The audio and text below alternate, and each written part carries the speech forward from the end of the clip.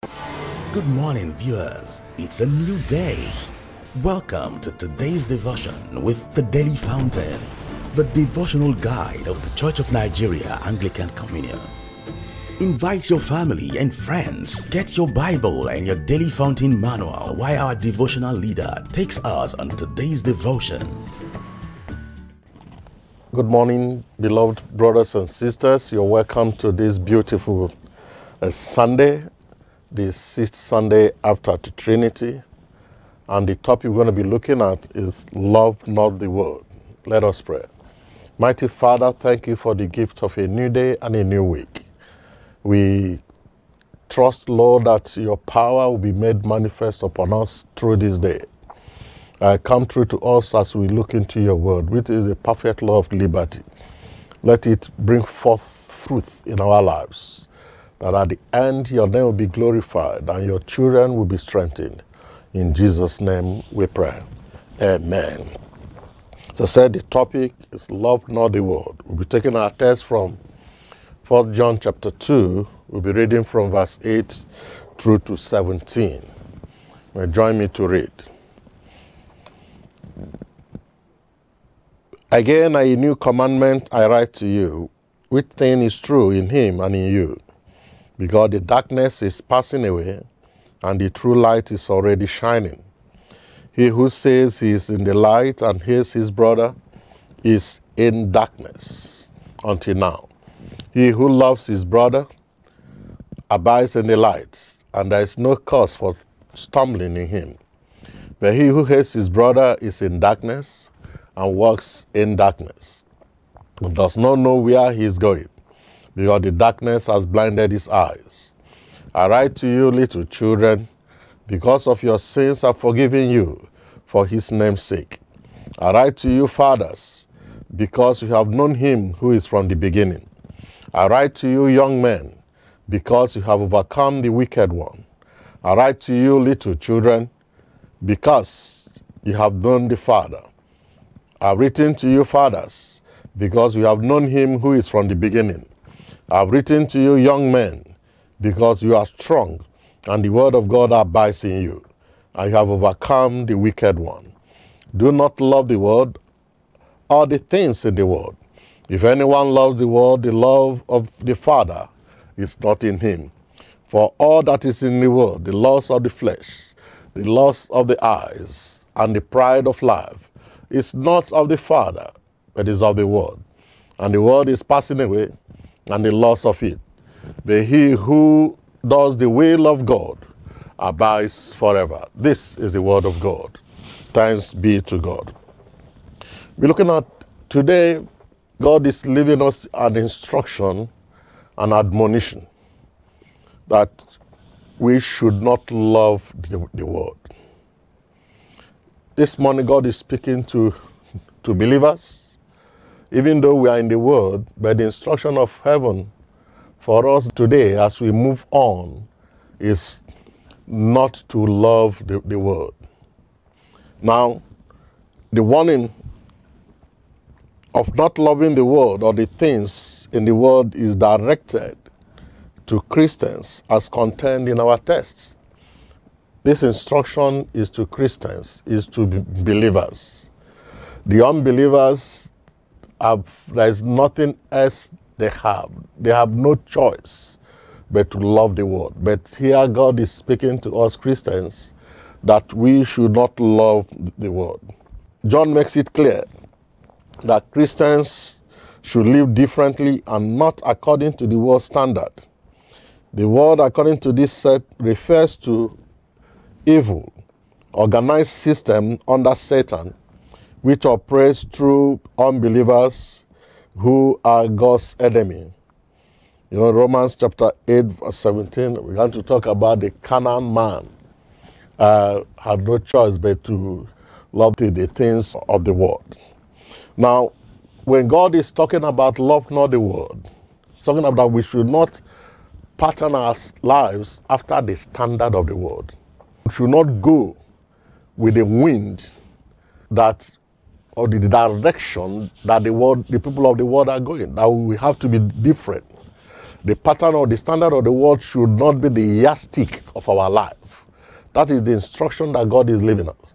So it means that God is expecting us as believers to be an example to the world. That we should not be carried away by the wagon of effects of worldly pursuit, worldly thirst, worldly desire, worldly passion. That is the instruction. And I pray that every one of us should arise to this reality, because it's the expectation of God for us. And I pray we will not fail God in Jesus' name. He specifically mentioned the lust of the flesh, the lust of the eyes, and the pride of life as the sinful things in the world which we Christians are to run from. Specifically, the world goes after the lust of the flesh.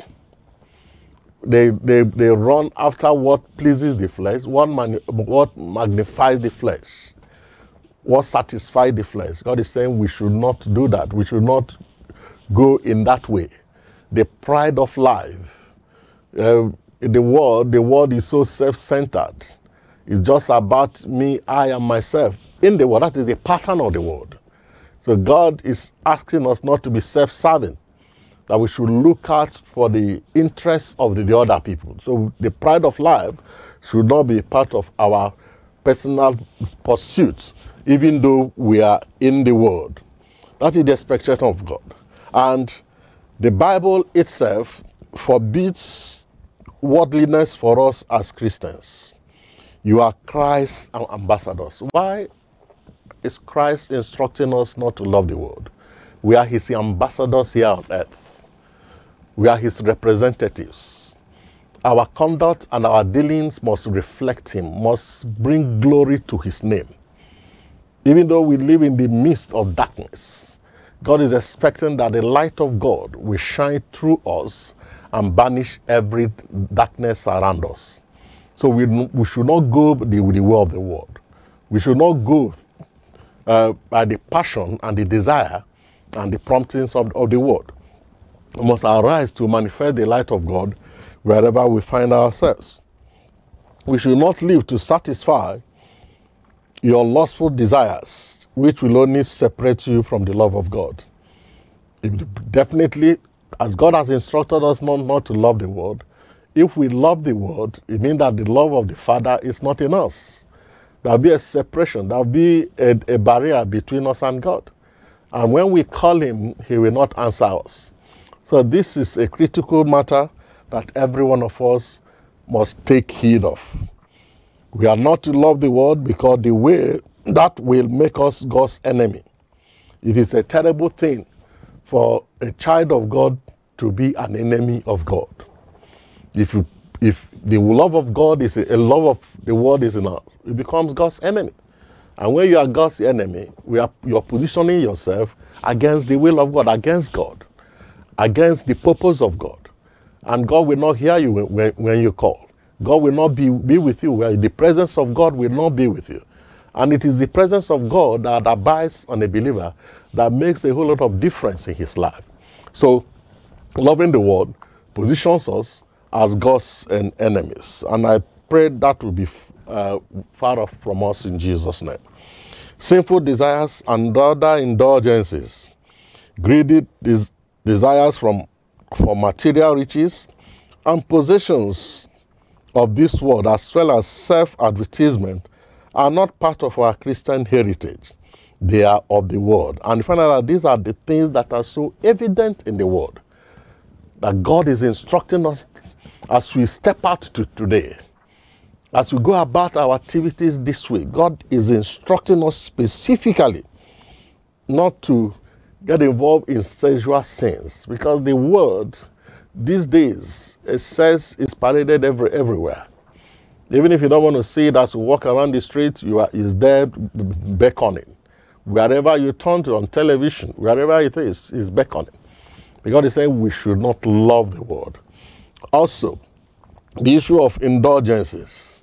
Other indulgences, doing drugs, pornography, and all that. They are things that are evident. And several Christians are being swayed by that. several Christians are being attracted and trapped in all these indulgences. God is instructing that we must deliberately run away from them. Greedy desires for material riches. Today, people do all they can, whatever within their reach to be rich. People are going for wealth, no matter what they do. And Christians are not exempted from it. He said the end justifies the means. The moment the money comes, every other thing will fall in place. But that is not so. There are Christian principles and Christian patterns for wealth, and we must apply ourselves to it. He said these are not Christian heritage, and we must understand that if they are of the world.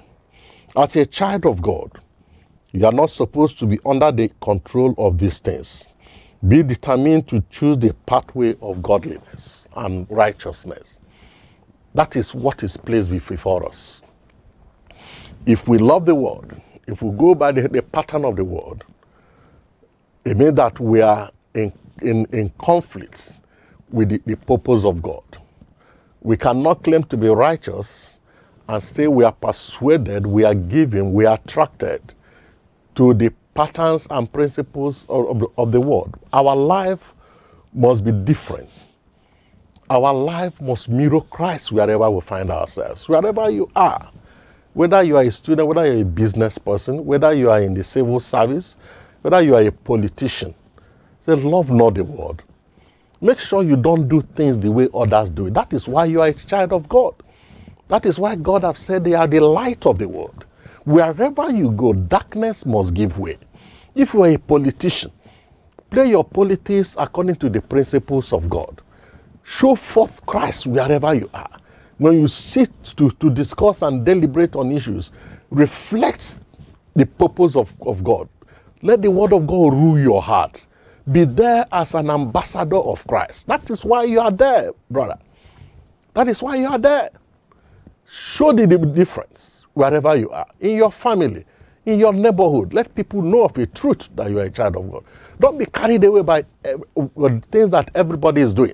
If you do that, it means there's a problem.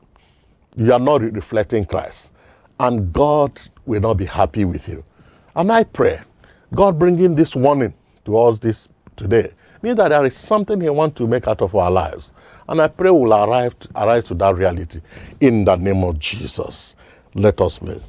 Lord, please deal with every lust of the flesh in my life. Mighty Father, arise, touch every life. Whatever it is that attracts your children to the world, banish it today in the name of Jesus. Set us free from the trappings and the hold of the devil, that we reflect Christ wherever we find ourselves. Thank you because we know you have done it. In Jesus' name we pray. Amen. Thank you. We thank you for fellowshipping with us today. We invite you to join us tomorrow morning, same time, same station, for another special edition of the Daily Fountain. If you are led to sponsor or support this program, please contact the numbers and email all showing on your screen. Also, subscribe to our YouTube channel at youtube.com/ACNNTV. Visit our website www.acnntv.com.